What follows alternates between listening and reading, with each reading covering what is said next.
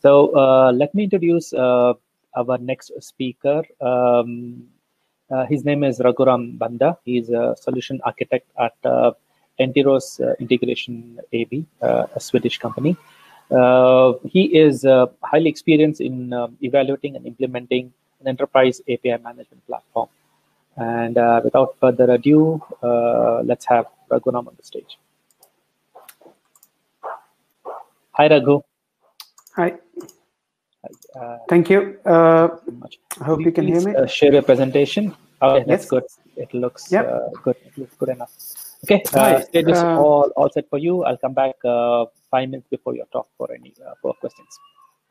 Thank you. Hi, my name is Raghu. I'm going to speak about enterprise API management in agile integration. If we start with the agenda to understand what we're going to speak today, we're going to start with looking at the new integration architecture, and then agile integration, and then we understand how it leads us to the API management and its importance, and then how should we use GitOps framework when it comes to API management.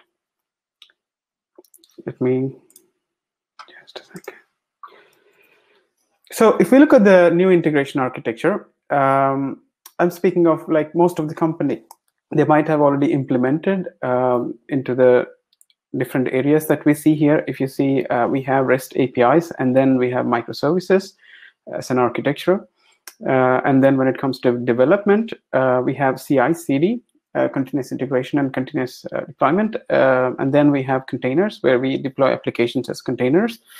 And then infrastructure, cloud is being the preferred deployment area where we want to deploy the applications.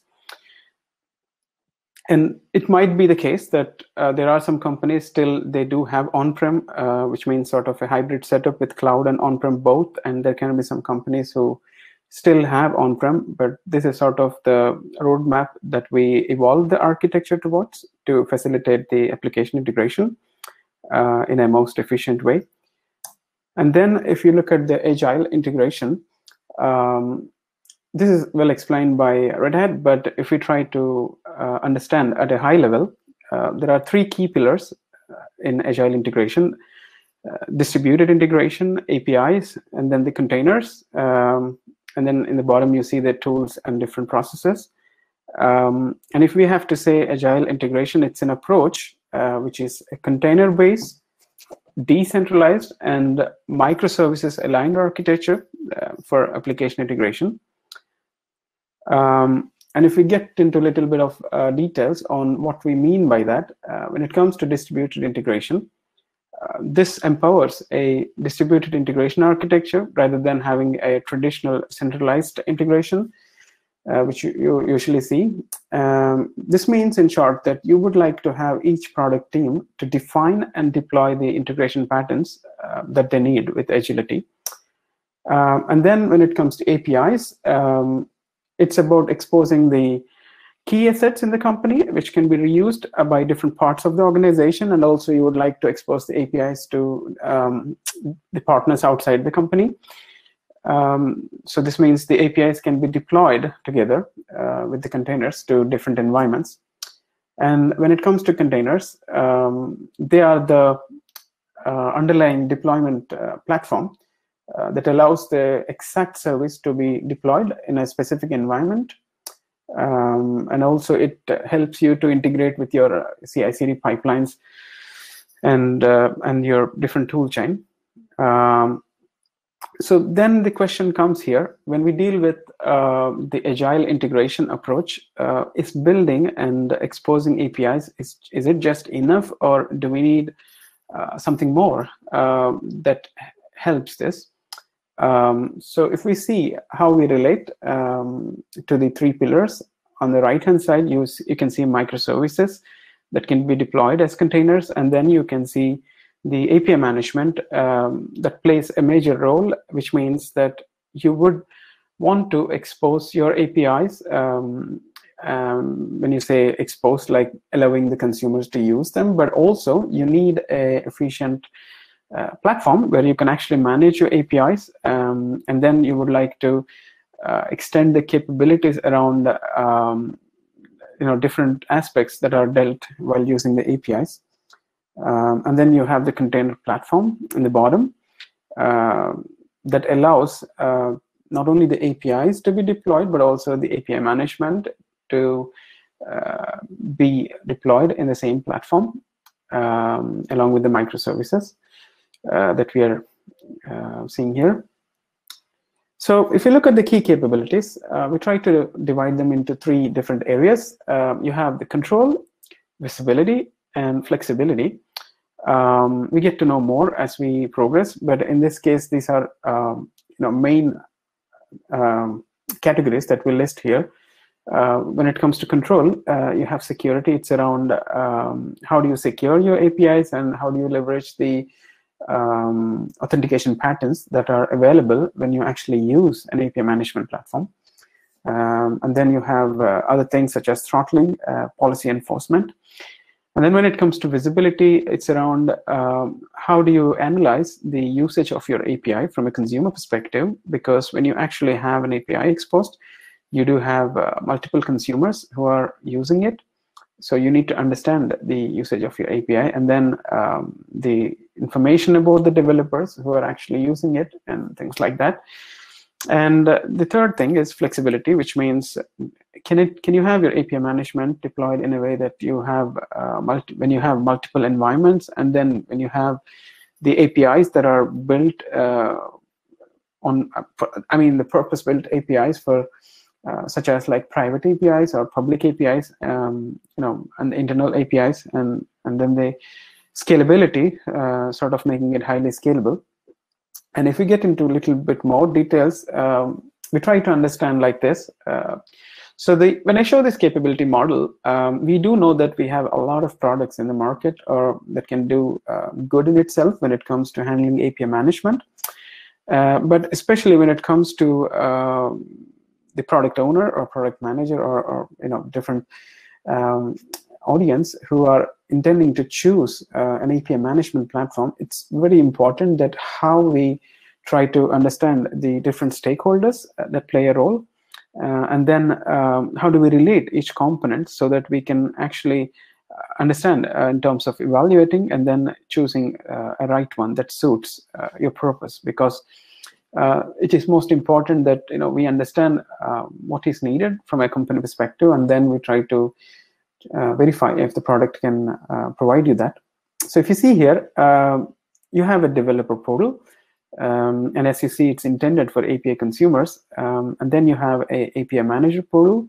That's a place where you actually go ahead and configure your integrations, which means the APIs that you have. And then you have an API gateway, which acts as a reverse proxy that could allow you to send the traffic from your gateway towards the backend APIs, and the consumers will have to reach the API through the gateway. And as you see here, there are different applications with the consumers on the top, and then the providers, which means that the providers will have the responsibility to expose the APIs, and then the consumers have the choice to use the particular API that they need. And then if you see the traffic flow as part of the capability model, you do have the interaction that happens between the API gateway and then the applications or the microservices. And the important part here that we need to understand is you could have a common API catalog that's coming from the developer portal, and then a API manager portal that can hold all the integrations. But then when it comes to the applications and the microservices, you have options where you could go with a approach that you could have central gateways, and at the same time you can have dedicated gateways, which means that allows the individual teams to be able to configure and use the gateway in integration with the other components, such as the developer portal and API manager portal. So this is how we show the traffic flow. And of course, you have the policy store, which means there are different policies that can be offered by the API manager that can be configured so that the behavior of the gateway can be modified by applying those policies depending on each use case. And then if we go to the next, you see here, so these are the different use cases that you could identify. And I'm going to say we have 5 areas here. And if you see the first one, like it falls into the API gateway. And then it is API management at the bottom. You have the API landscape and operations. That's more around how you handle the API management and also the deployment aspects of how you deploy. And then you have the API lifecycle, which is more important. Like we need to understand how we understand the API lifecycle while we have API management in place as well, which means not only you deploy your API in a cluster, but then also you have the responsibility to expose your API in a catalog by using the API management portal. And then there are the key components such as a gateway that will allow the traffic to flow. And then you have the developer portal, which is the one-stop shop for anyone in the company should be able to go there and search for the API that they would like to use. So that is intended for the consumers as the first place to come and explore the APIs. And then if we see the areas a bit detailed, we don't want to go into everything, but there are some things that I would like to highlight just to understand how these different areas allow us to have this use case spread. So if you see, the first thing is the secure, reliable, and flexible communication, which means you would like to handle the authentication and authorization while exposing your APIs using API management platform. And it can be done like some products, basically, they could have an integrated solution that can do this, and some products can actually delegate this responsibility to a identity provider or identity broker that can actually perform this for the APIs. And then the other features, if you see threat detection and traffic management, these can come out of the box from the API management solution. And then if we look at the second area, the important parts here are like, how do you deal the deployment topology, which means you should be able to have your solution being able to deploy in multiple environments. Like, as I said before, if you are in a process of evolving the architecture, you still have to deal with the on-prem data centers, and at the same time you want to deal with the new way of deploying applications into the cloud. And then we need to understand how do we automate the platform in terms of empowering the developers to be able to do the self-service around their APIs, all the way from building an API to exposing an API in the API catalog. And other things, as it implies that how do you upgrade the platform and configuration. And then the third thing is the API lifecycle. This is more around how do you deal with the publication of your API, which means you need some governance around the type of the APIs that you are publishing. And then also you need to have a way to discover the APIs in the catalog, like you want to tag the APIs or you want to classify the APIs, depending on the dimensions that you consider, mainly like who is going to be consuming. And then you need to deal with the version management, like how do you deal with versioning your API, and then how do you make sure that it's specified in the appropriate way when it comes to dealing with the API management platform, and then how do you notify the changes.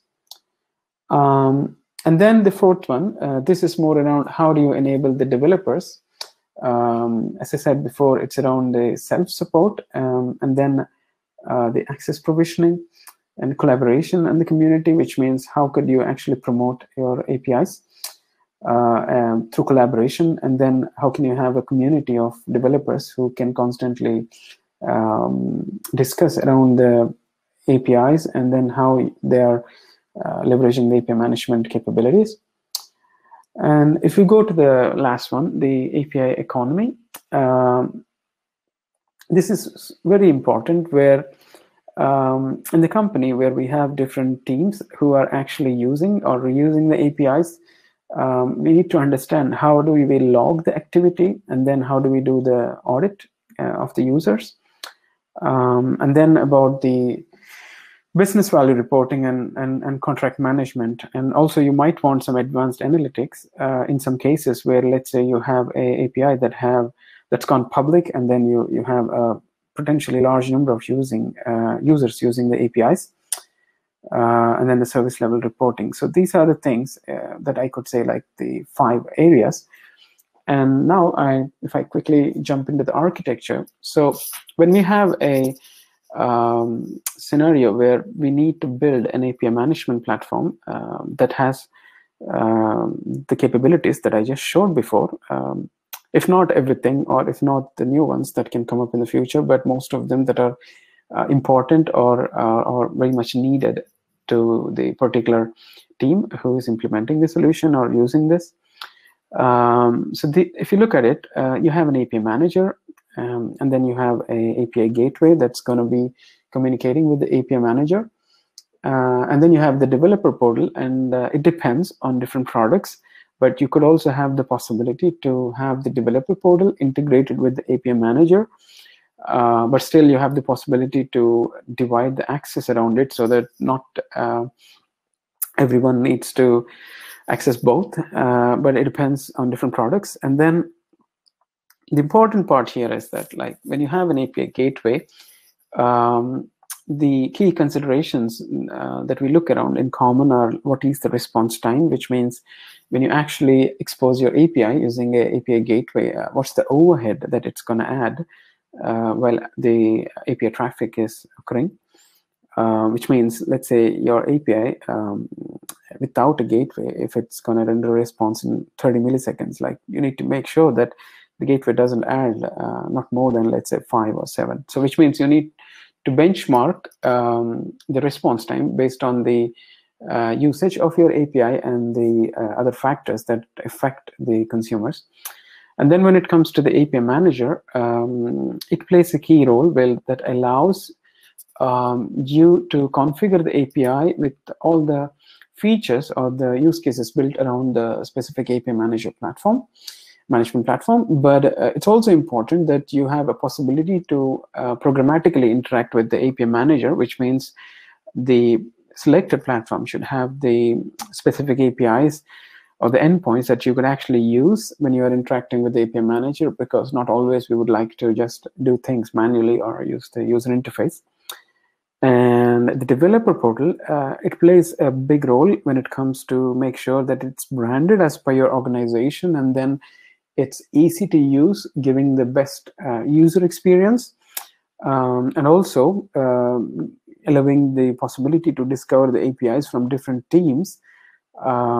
So the goal here is, like, how can we build a API catalog using a developer portal primarily, and then you could also have other things in the developer portal that can actually sort of guide the developers to look at, such as the documentation around building APIs, or having some recipes around building APIs. And if you see the bottom container platform, in this case, I would point to something like Kubernetes, or let's say OpenShift, that can act as a platform where it can host your API management solution. It is very important that the deployment environment that we choose to deploy the solution is scalable, and also we need to think in a way where we not only deal with a only cloud-based, but we might have a hybrid environment where you need to deal with the solution having to be deployed in multiple places.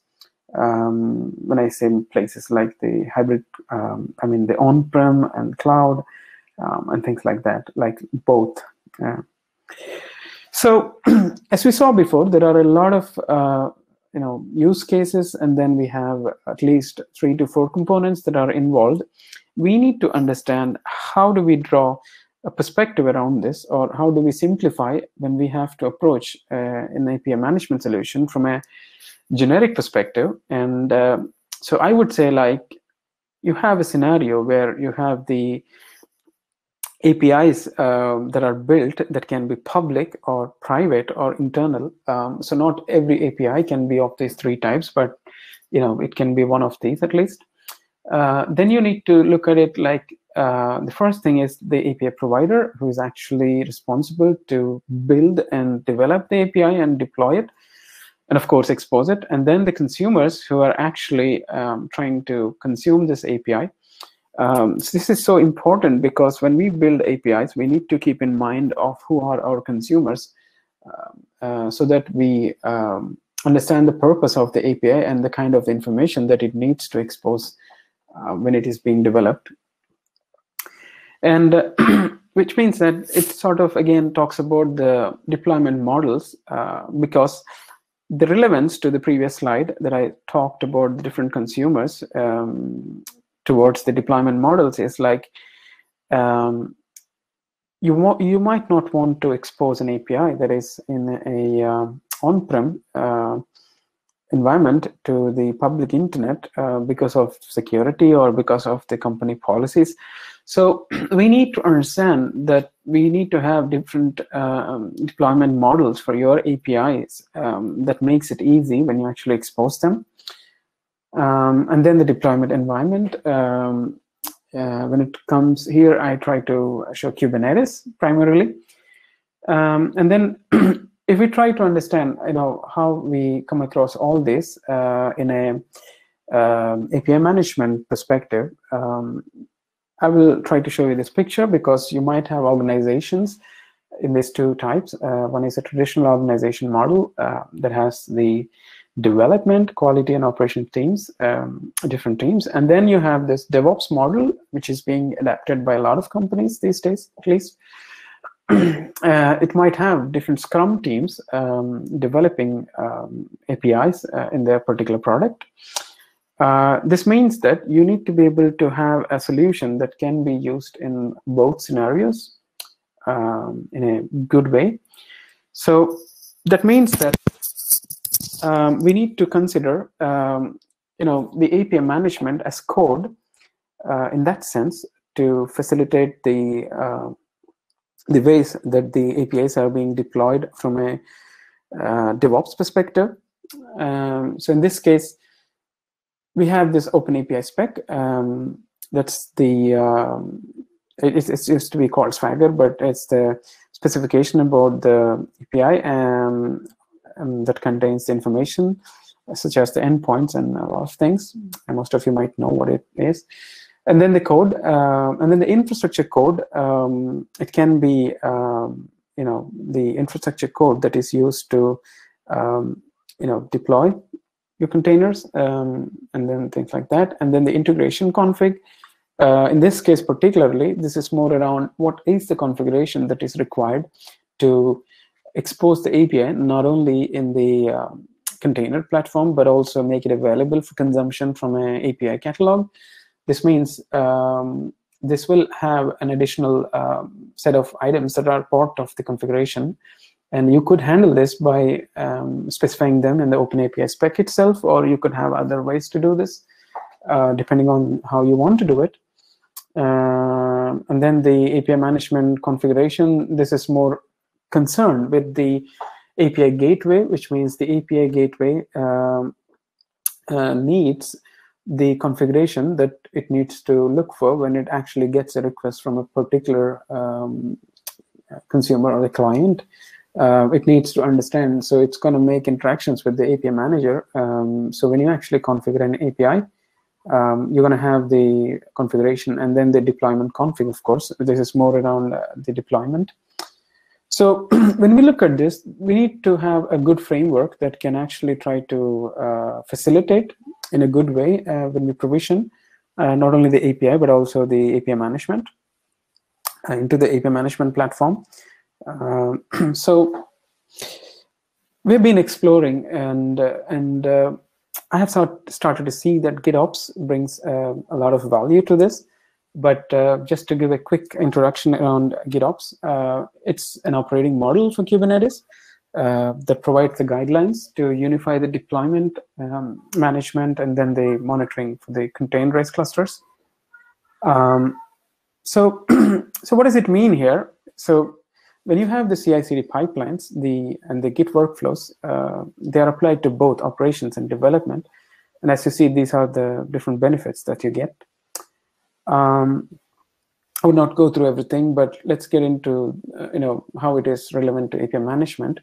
So before we get there, we might want to understand what is the difference that it makes when you have a CI pipeline, especially when we call it GitOps CI pipeline.